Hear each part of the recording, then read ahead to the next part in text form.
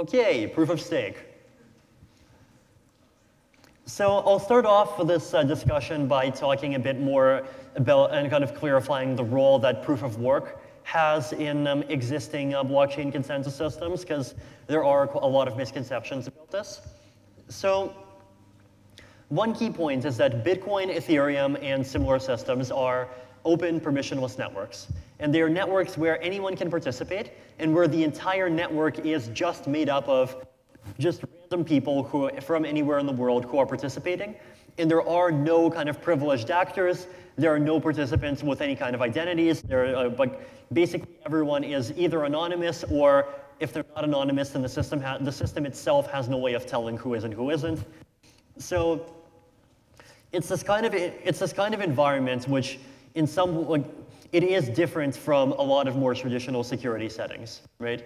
So it's like in traditional security settings, you might say things like you have 10 people that are running the system, and as long as 6 of them are honest, then the system works.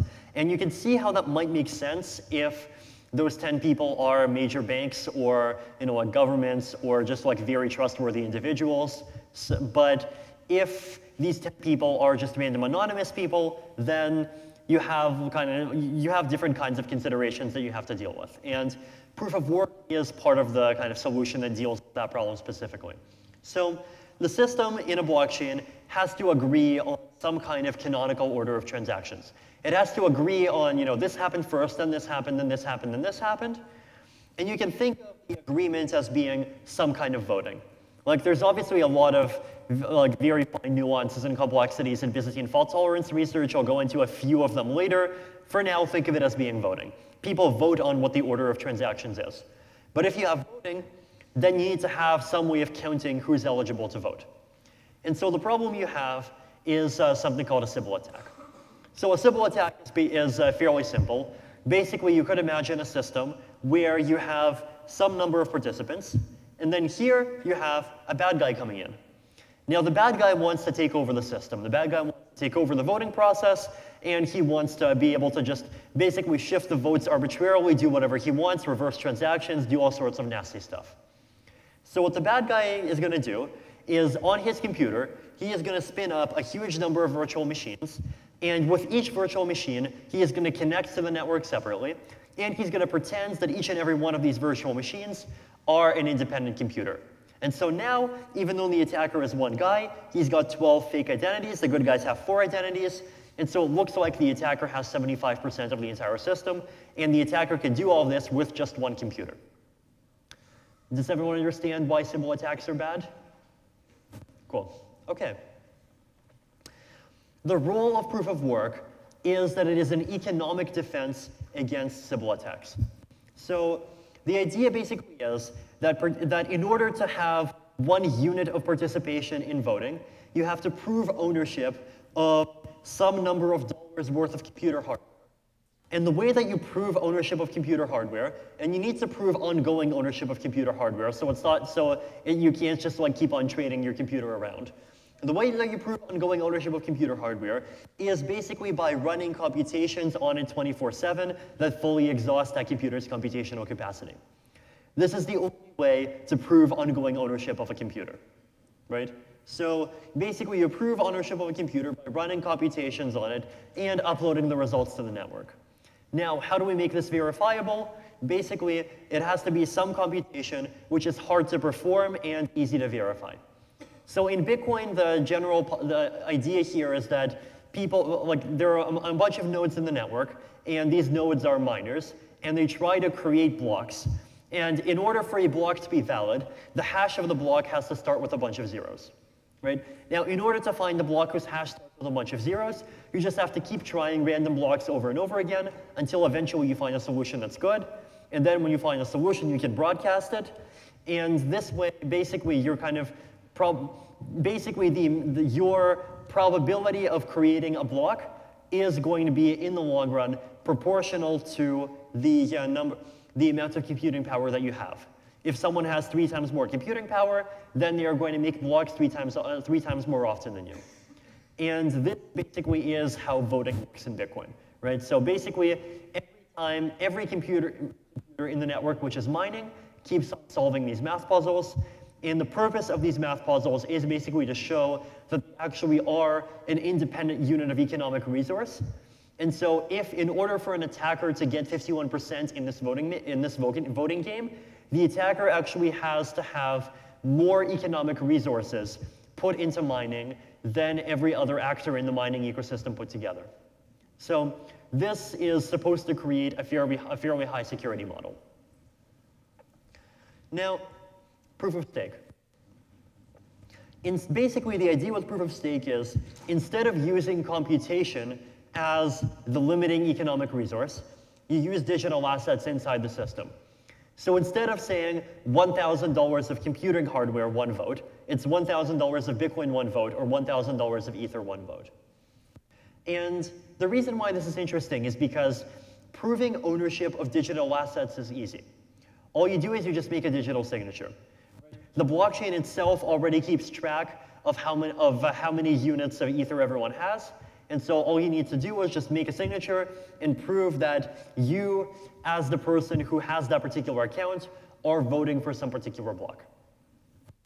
So the goal of proof of stake is, well, there's 2 goals. One of them is that I believe proof of stake can actually substantially increase security. But the second one is that proof of stake can basically dramatically reduce the energy consumption and dramatically reduce the economic cost of a public blockchain consensus, because instead of proving doing this incredibly inefficient kind of trick of proving ownership of computers outside the system by running them 24/7, you're proving ownership of assets inside the system by making a digital signature.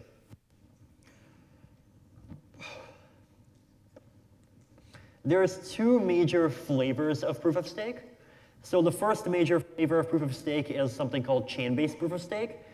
And this is the older kind of flavor of proof of stake that has existed since around 2011. And it attempts to very closely replicate proof of work, right? So in proof of work, you have a blockchain, and you have people miners that are constantly trying to create blocks, and the blocks form a chain, and each miner's probability of being able to create a block during any particular interval of time is proportional to the amount of computing power that that particular miner has. You have twice as much computing power. That means that you can run through different hashes twice as quickly, and so it's twice as likely that you get lucky and you find a valid block. In proof of stake, basically chain-based POS tries to do the same thing.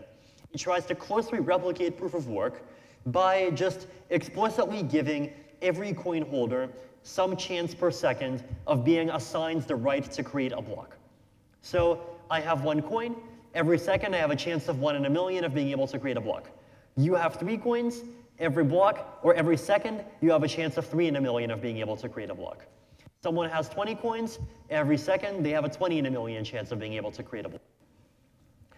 So this is, the main reason why this was attractive is basically because, number 1, it's simple. Number 2, it works like proof of work, and so it feels kind of intuitive and attractive, right? Now, as we're going to find out, there actually are probably 2 major pitfalls to this kind of chain-based proof of stake algorithms, at least naive ones. So the first one is RNG, random number manipulation. So in proof of work, you have this mechanism where any miner has some chance per second of being able to create a valid block, but there's no way to predict ahead of time who it's going to be, right? Every miner actually really does, from the point of view of their private knowledge, have some particular chance, some probability per second of creating a block, and you can't predict ahead of time, who's going to get lucky or when. Because if you could, then that means that you already know how to create a block. So if this actually is a kind of fairly important security property because it basically means that there isn't, it removes a large category of possible ways of kind of manipulating the blockchain in order to try to get your way. In proof of stake, you do not have this kind of external source of randomness, or this external source of implied randomness that comes from the facts that people don't know what the results of hashes are going to be ahead of time.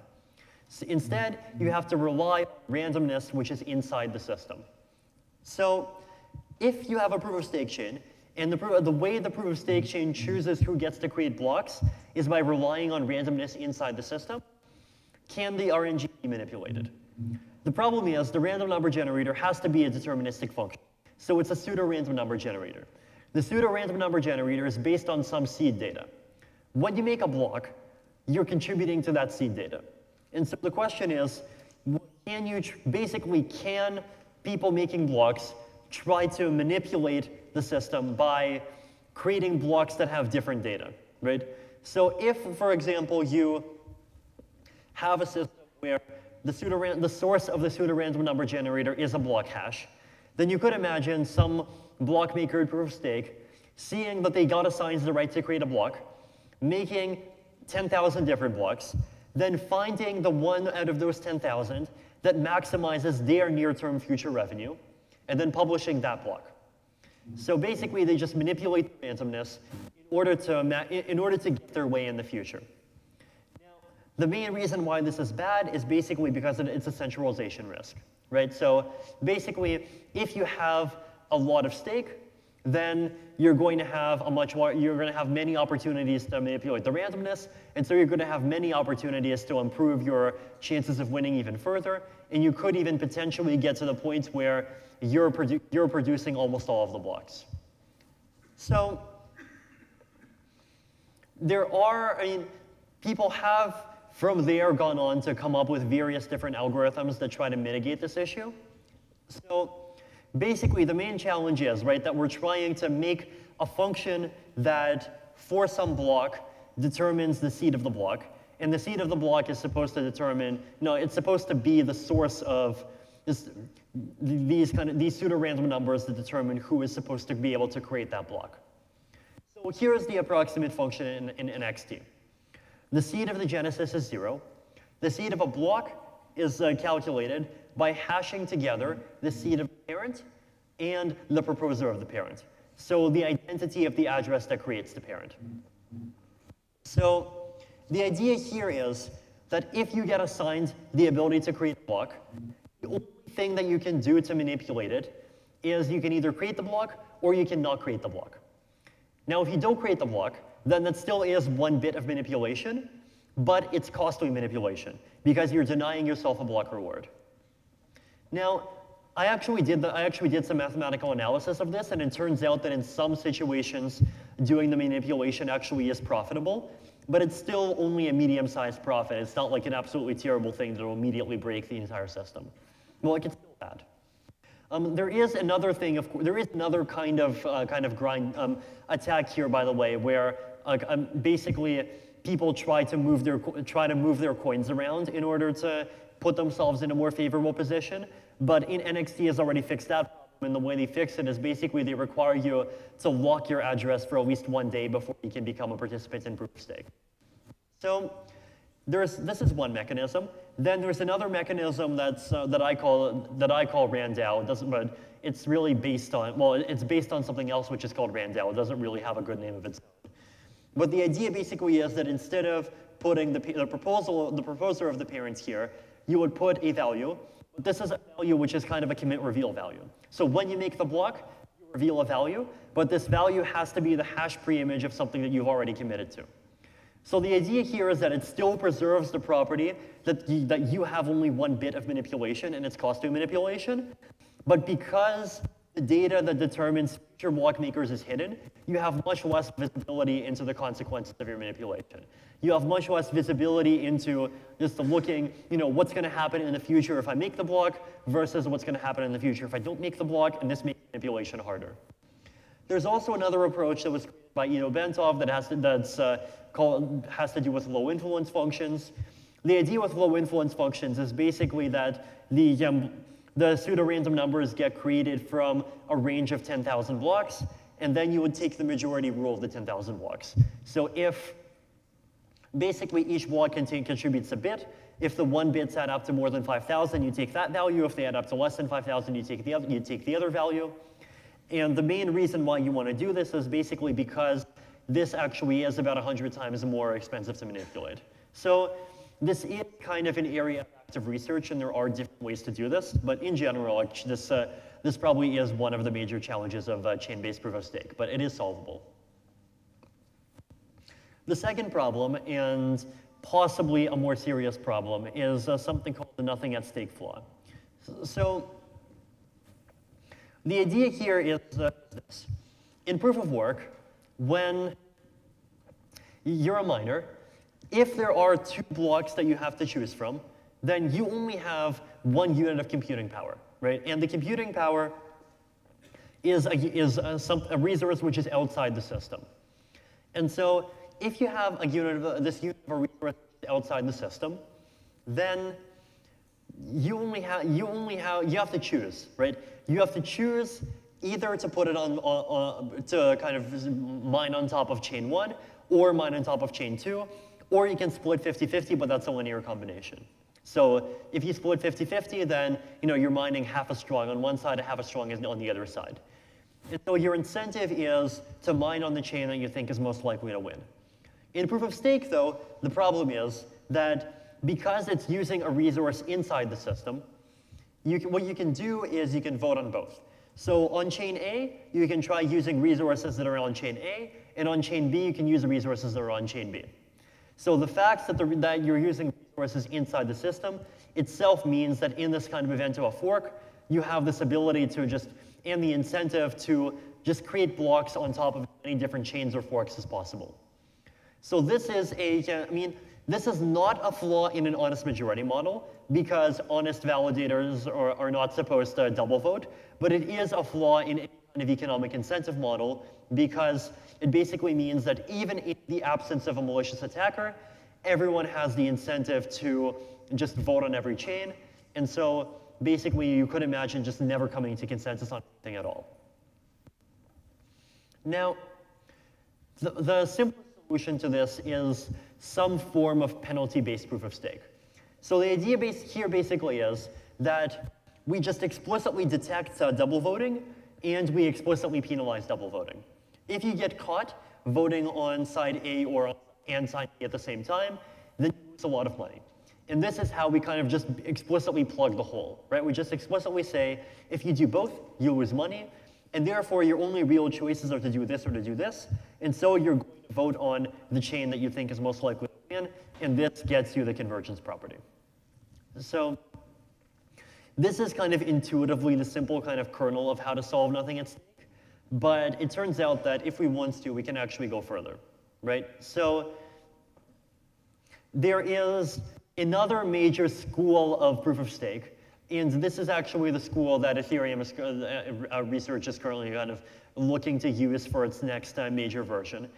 And this is deposit and penalty-based and traditional BFT-based proof of stake. So the idea here is that, first of all, you have some notion of a validator set. And you can think of the validator set as just being the set of people who are currently participating in the consensus. Anyone can join as a validator by submitting a deposit. So you submit some ether into a smart contract, and then after some period of time, you get inducted, and you become a validator.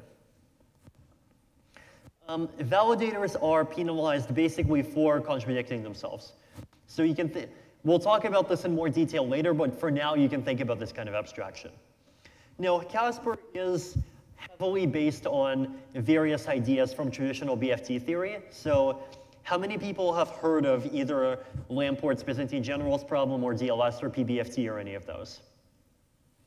Okay, so a lot, but not all. But basically, even before Bitcoin, there was this kind of 35-year-long before Bitcoin, 25-year-long tradition of research into distributed kind of Byzantine or fault-tolerant algorithms in distributed systems contexts that originally were intended for use in kind of in a different environment, right? So originally they were meant for use in more permission environments where you have 10 operators and you want your system to survive, and these 10 operators are all semi-trusted, and you want your system to survive and continue working if the majority of these are all honest, right? So you want to be able to tolerate at least some faults, but you're willing to rely on this kind of honest majority assumption because these are all participants that you know, and so you can trust the fact that most of them are going to do what they say they do. So there is a bunch of research. So there is by like Lamport. There's an algorithm called PBFT, practical Byzantine fault tolerance, that gets used by a lot of people. In general, the basic these algorithms. So technically, chain-based proof of stake is a Byzantine fault-tolerant consensus algorithm, but these more traditional BFT algorithms tends to have stronger properties than the chain-based algorithms have. And the stronger property that they usually have is basically they rely much less on assumptions to do with network latency. So the idea here is that if you look at chain-based algorithms, one of the other, and like this includes proof of work or proof of stake, one of the flaws that they often have, or that they always have, is that if network latency gets really high, then basically the chain stops being like a chain, right? You have a lot of different forks. You might imagine someone produces one block, then on top of that one block, 3 blocks get produced. So there's a lot of inefficiency. And then an attacker can just come along, and an attacker is running on one computer, and so the attacker can make a perfect chain. And so the amount of, the portion of hash power or the portion of stake needed to basically outrun everyone else goes down from being 51% to potentially arbitrarily low, or potentially approaching 0% if network latency is extremely high. These algorithms have something that's called a safety under asynchronous, which basically means that they satisfy certain safety properties regardless of how long network latency is. So even if the network messages are completely unreliable, and they sometimes take a second to arrive, they sometimes take a minute, they sometimes take an hour, there is still a guarantee that these algorithms are not going to fail in certain ways, and even that these if network latency ever eventually becomes normal again, then these algorithms are guaranteed to continue making progress. So this is the sort of, the main reason why you'd want to be interested in there's actually 2 reasons why I want to be interested in these algorithms. One of them is that it turns out that the safety proofs for these kinds of algorithms tend to carry over much better into an economic context, and we'll talk about why later. And the other thing is that with these kinds of algorithms, basically because these algorithms have these stronger safety properties, you don't need to worry about so much about the worst case anymore, right? So if you really wanted to, you could even make a blockchain that regularly finalizes blocks every 4 seconds, but then you know that if the block time or if the network latency goes up to 4 minutes, then everything else will still be fine. It's just that the blockchain will slow down. So here are the kind of security claims that Casper tries to go after. And I mean, Casper is not the first BFT-inspired proof-of-stake algorithm, but it is probably the first algorithm that tries to kind of really go after both of these properties and have this kind of formal idea of what both of them are. And so the 2 properties are simple. So the algorithm defines a notion of finality. Now, finality is something that proof of work does not have, and chain-based proof of stake does not have. Finality basically means a block is set in stone, and we can never go back. If this block is finalized, it is in history, and it is in history forever. You cannot disagree with it anymore.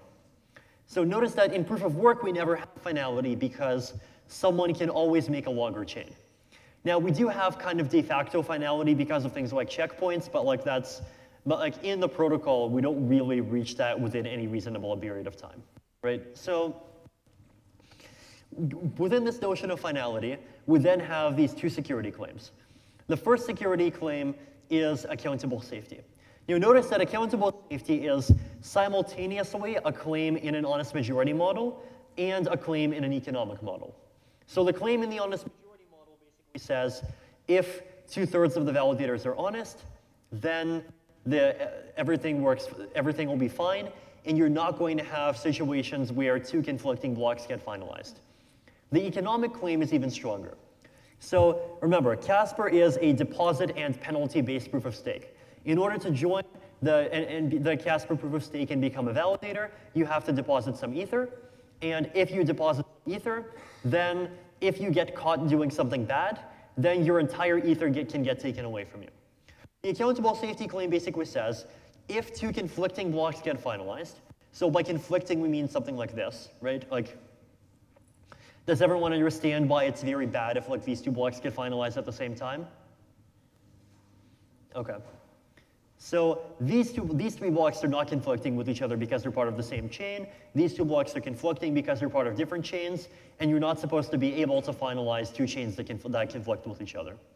So if two conflicting blocks get finalized, then at least 1/3 of validators have to have broken the rules, and if they break the rules, they get caught and they lose their entire deposit. So this is a kind of very strong equality claim. Then the second claim is plausible liveness. And plausible liveness basically says, if 2/3 of the validators are honest, then it's always possible to finalize more blocks. So this just says you can always keep finalizing more things. So stage 1 for Ethereum is actually a hybrid design. And the hybrid design basically is that you have a proof of work chain at the bottom. And then on top of the proof of work chain, you have this, what we call kind of a finality gadget, which is basically these validators. And these validators basically send these two different kinds of messages. And by sending these kind of messages, they can finalize points, right? So you have a proof of work chain. The proof of work chain grows. And then for every 100th block, after some period of time, eventually it gets finalized. And once it gets finalized, then you can't go back anymore. So there are two kinds of messages that are called prepare and commit. These are kind of terms from like traditional Byzantine fault-tolerant algorithms. But basically, the idea is you have these blocks, and every 100th block is a checkpoint. In this case, we're using 3 instead of 100 because you can't really show 100 things on a slide. So you have these checkpoints, and then after a checkpoint, everyone sends these prepare messages, and then after you have prepare messages, everyone sends commit messages. And if, in the normal case, after these commit messages, this block gets finalized. Now, there are going to be cases where during one particular epoch, so you might have a checkpoint that doesn't get finalized because this thing doesn't get enough messages, this one doesn't get enough messages, but then its descendant could get finalized in the future. So we can define kind of justification and finality here recursively. So we basically say there's two kinds of messages. One kind of message is a prepare, the other kind of message is a commit. And the rules, and we define these kind of words in this way, right? So we say, first of all, the genesis is justified and the genesis is finalized. So the genesis is just like the first block in the entire blockchain. It's the block that everyone agrees on as part of the protocol rules. Then we have a rule that says, if 2/3 of the validators prepare some checkpoint, and this checkpoint, and every prepare message has to specify both a checkpoint and a source checkpoint. If 2/3 of the validators prepare some checkpoint, and they claim some already justified checkpoint as a source, then this checkpoint C also becomes justified. If C is justified and 2/3 of the validators commit, then C is finalized. So in this particular case, if we assume like these prepares are all prepares based off of some previous hash that was already justified, then this checkpoint, after these prepares, this checkpoint becomes justified, and after these commits, this checkpoint becomes finalized. Right? So then the protocol defines two slashing conditions. And slashing conditions are basically rules that say these are things that validators are never supposed to do.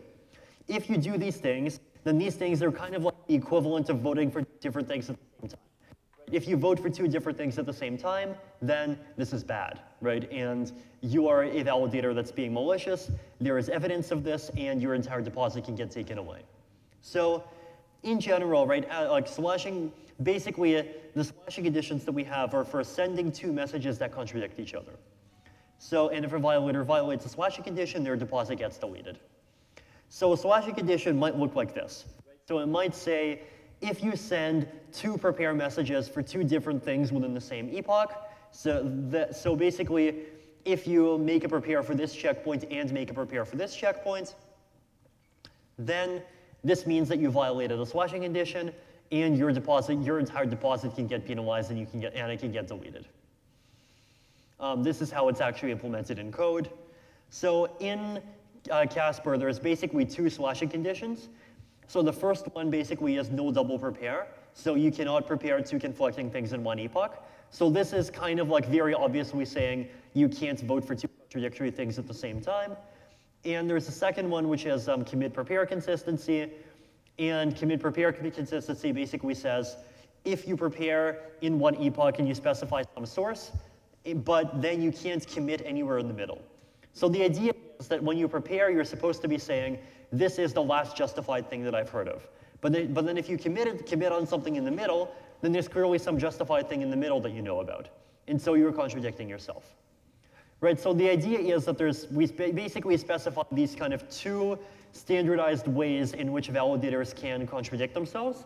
And we actually have a mathematical proof that says if any two conflicting checkpoints get finalized, then at least 1/3 of validators need to have broken the rules.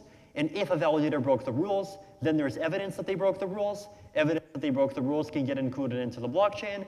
And if the evidence gets included into the blockchain, then they lose their entire deposits. So that's, I mean, like the details of the actual algorithm itself are kind of, I mean, probably too complex to kind of fully go through right now, but that's the basic idea, right? There's a bunch of rules that validators follow. If validators follow the rules correctly, then they can finalize new blocks. But if any two conflicting blocks get finalized, then that means that a lot of validators needed to have broken the rules. And if a lot of validators broke the rules, then that means they lose their entire deposits, which means that breaking the safety guarantee of the algorithm is extremely expensive. So this is just kind of the way that we are trying, the kind of security claim that we're trying to get out of this kind of BFT-inspired proof-of-stake algorithm. So we actually even have formal proofs on this. So we have formal proofs that this works. We have formal proofs that we have a design that allows this to handle validator rotation. We have a formal proof that that works too. So this is kind of the direction that Casper is going. So as far as kind of way longer-term challenges for this, I would say the main challenges are, first of all, continuing to improve kind of fine-grained incentives. So very fine-grained incentives around how do we maximally encourage people to stay online? How do we maximally encourage people, not to go offline? How do we penalize various kinds of attacks? How do we discourage centralization? Can we come up with a mechanism that combines together the benefits of a BFT-based proof of stake and chain-based proof of stake, scalability, things to do with sharding, and just making the thing go faster? There you go.